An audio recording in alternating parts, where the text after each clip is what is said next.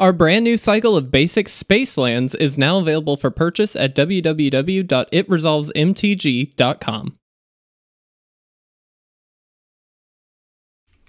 What's up, guys? Welcome to part 2 with this mono green Ozolith list.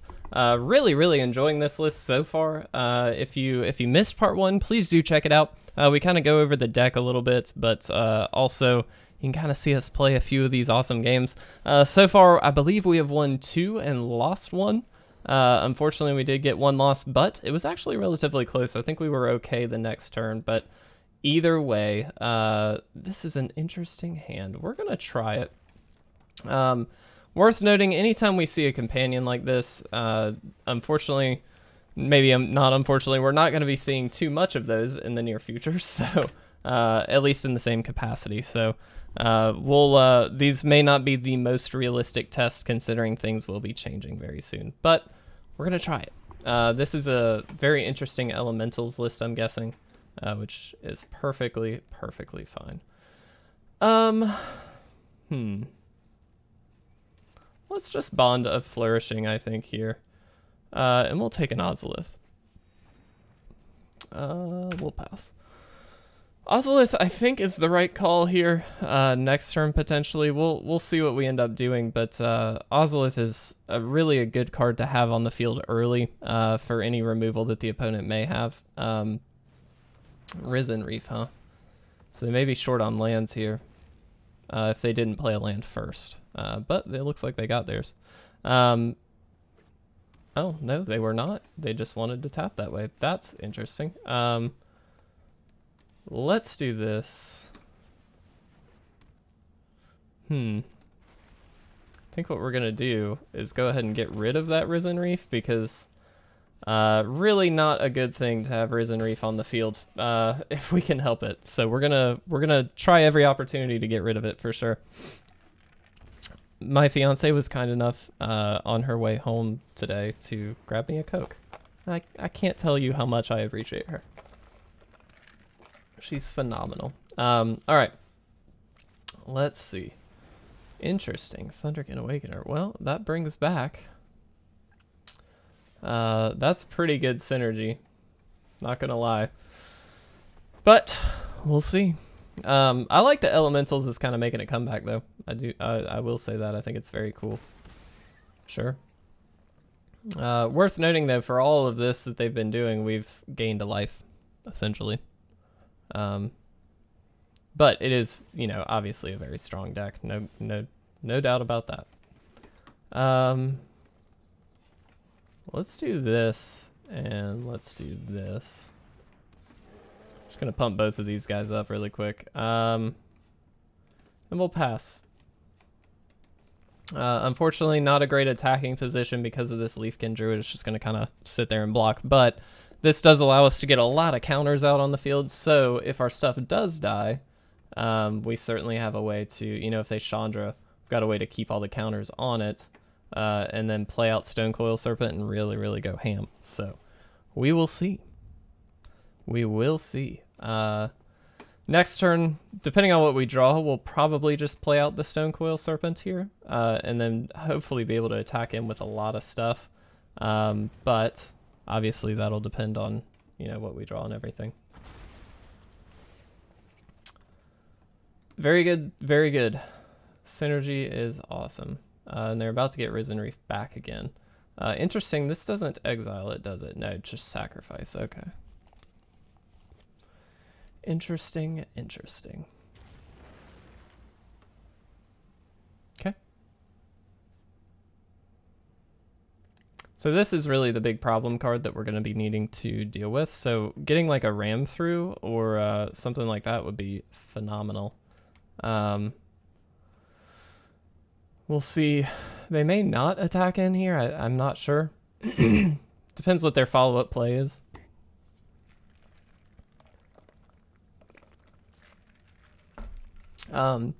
Worth noting that, you know, they can attack with this and get something back, but it's really not the best thing if you end up losing this in the process. So, okay.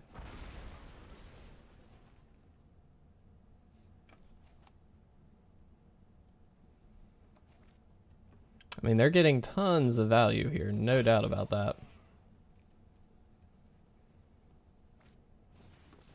Arboreal Grazer, sure. Interesting list here, guys. Very interesting. I mean, it's fairly standard elementals, but whoops. Okay, see what they want to do.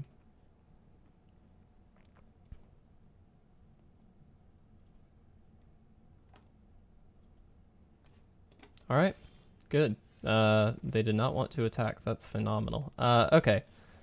In that case, I think we just play Yorvo. Is that correct? Yes, I think so. Get a couple counters here. I think we're gonna wait on the Stonecoil Serpent. Is that right though? Yes, I think so. They're looking. We're not gonna attack either. They're looking to play like a Chandra or something. The big Chandra, Inferno Awakened or whatever. And so we do have to be very careful of that.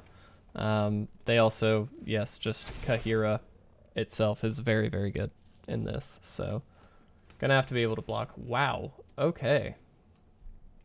Genesis Ultimatum, you got it. Maybe we'll test out an Elementals deck like this. It's very sweet. We did a Mirror March version, but it was a little different. Okay. Well. Yeah.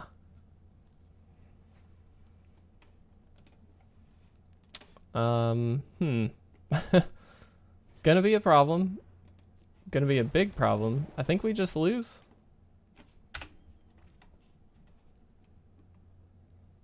I don't think we can save ourselves here, right? No.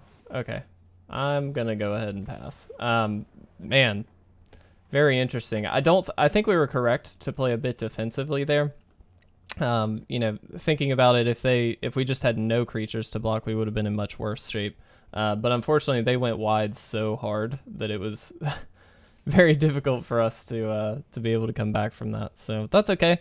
Game 1, we didn't get there, but 2 more to go. Hopefully we can get at least 1 or 2 wins with this off of this video. And again, make sure if you want to see more action with this deck, you check out the first one. I'm hoping we can show off the power level of not only the Ozolith, but also Vivien. Vivien is such a powerful card in a deck like this. Now, some of them are a little bit, I would argue some decks are a little stronger utilizing Vivien because you get a little bit more of the dense creature base. This has a dense creature base, so don't get me wrong there, but a lot of times you can just start playing the top of your deck like 2 or 3 times a turn in the right deck, which is really, really sweet. I mean, it's awesome. We'll see what the opponent here wants to do. Looks like our frames are doing okay, so we're going to stay in this one. Also, guys, let me know your thoughts. I mentioned it at the end of part 1, but I just wanted to mention it again here. If you're interested in seeing more of like the talking head style video where we kind of pick a topic and we kind of ramble on it for a little bit, let me know. We used to do a series called The Weekly Ramble where that was what we did. And we're happy to do that again, but at the time at least, that was not a very popular video or series of videos, and so we didn't actually, you know, stick around with it too long.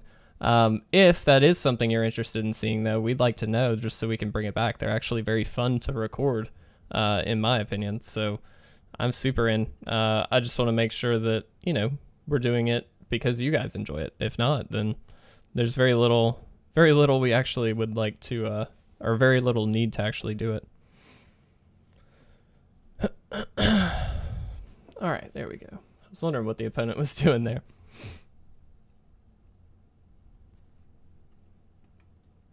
Still kind of taking a little while. Interesting. Okay, we're gonna keep. The plan will be to Pelt Collector first. The Ozolith is a good turn 1, but I'd rather get the creature down first and then hopefully be able to pull up some counters on it while we play the Ozolith later. So that's kind of the plan. Opponent is taking quite a long time to make decisions here. Excuse me. Okay. Good. Cool arts. on the land there. I'm kind of thinking we might concede out just because this is like super slow play. I hate this. I'm not saying that they're doing this intentionally, but if they are, that's a very frustrating tactic. I never like when people do that. Just play. It's a game. We're here to play. That's fine. Let's go ahead and get Pelt Collector out here. Gemrazer going to be really worth it later on in a deck like this to fight like a Witch's Oven. So we'll try and keep that in mind. Most likely they're going to be running something like a Witch's Oven, so Bonds of Flourishing actually going to be quite helpful to just gain us some life. Obviously not going to block. No reason to, and we'll see what they want to play. Oh, nothing. Okay. Let's go ahead and Barkhide Troll here. Next turn we'll look to Ozolith and Bond of Flourishing, depending on what they do. Very possible they steal our stuff and try and sacrifice it, which is not going to be good, but we do have to play to our deck a little bit, and that's the strength of our deck, is to play out all these creatures, so we're going to do the best we can to do that. Love our little pet. He's so cute. Okay. Definitely don't like that card. Let's do this. Let's do this. And let's go ahead and Bond of Flourishing here. I think we take the Crystalline Giant here. And we'll attack in. Chances are they're not going to block. There's no way they would. But we are looking to be a bit more aggressive, especially in a matchup like this, where eventually the assumption is, you know, if they've got the Witch's Oven combo, which, again, I'm assuming a little bit, but considering this is a sacrifice deck, I think it's a fair assumption to make. It's good for us to be attacking in. Problem card, for sure. Let's play this out. Go ahead and move to attacks. Has trample. Okay. Gonna swing in. Chances are they're not gonna block. There's no reason they really need to with the priest. My assumption is they're gonna play out some other like serrated scorpion-esque creature and then use it to sacrifice with the priest. Sure.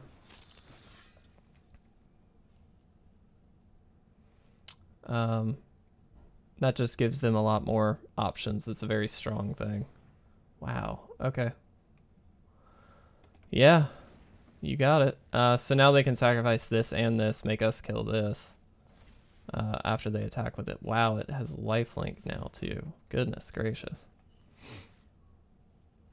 Yep.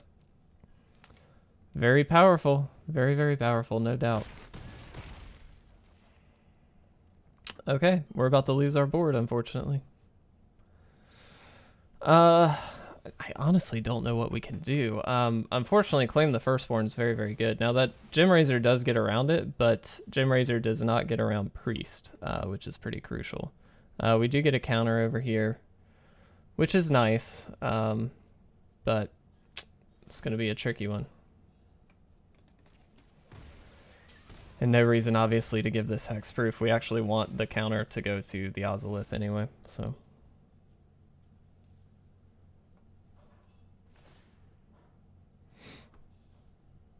And at 5 life left, this is not looking good for us, for sure. Yep, there's the Copycat, or the Culture Familiar, goodness. There's like no way we can win, right? Play 4 and then 1. Yeah, all right. Gonna go ahead and concede out here. Whew, unfortunately, that was a rough game. Played right into their hand a little bit, so that kind of sucks. But it's fine. Let's jump into game 3. Hopefully we can get one win this video. I think what I'm realizing is, and maybe this is just my lack of experience with the Ozolith in particular, but the Ozolith, while very, very powerful, I think takes away from the ability to, not hugely, but it takes away from some of the ability to just go ham with a bunch of creatures. And I don't know if that's correct or not.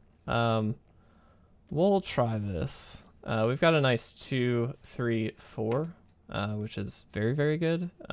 These are like very prime. It'd be, the only thing better would be to have a Pelt Collector instead of like the Gemrazer.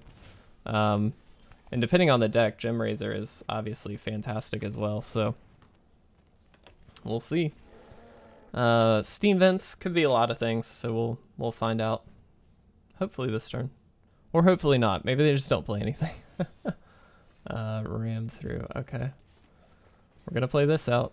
They could easily have like an Essence Scatter or something along those lines. Or a Quench. Yep. Okay. Let's attack. Really, really need a land.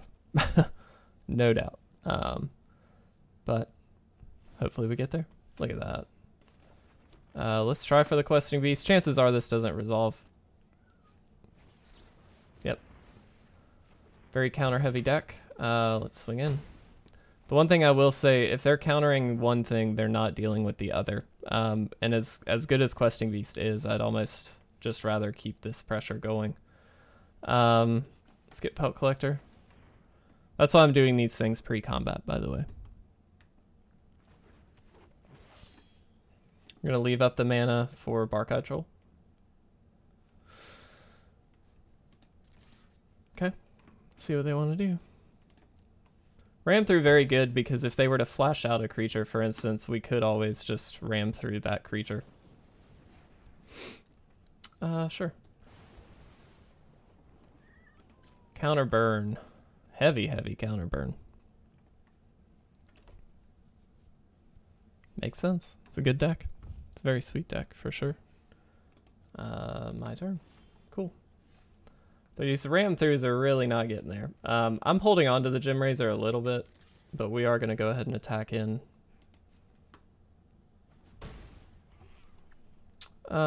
Let's try for this. Oops. This is going to eat a counter, my assumption is, at least. And this is technically like the worst time to do this, so. But I'd rather eat some more counters here. They've had 3 counters and a shock.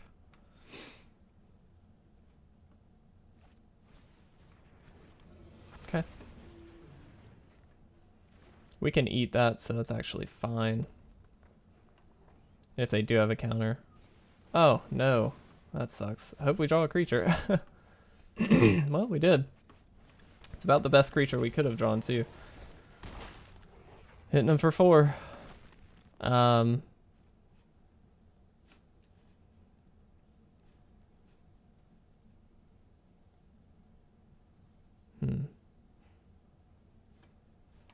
The way it ran through works, I believe it just gives that, or it death touches, so it actually does work, but we'll find out. All right.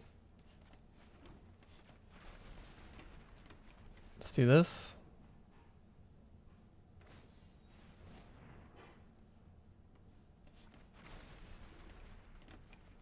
Let's do it again.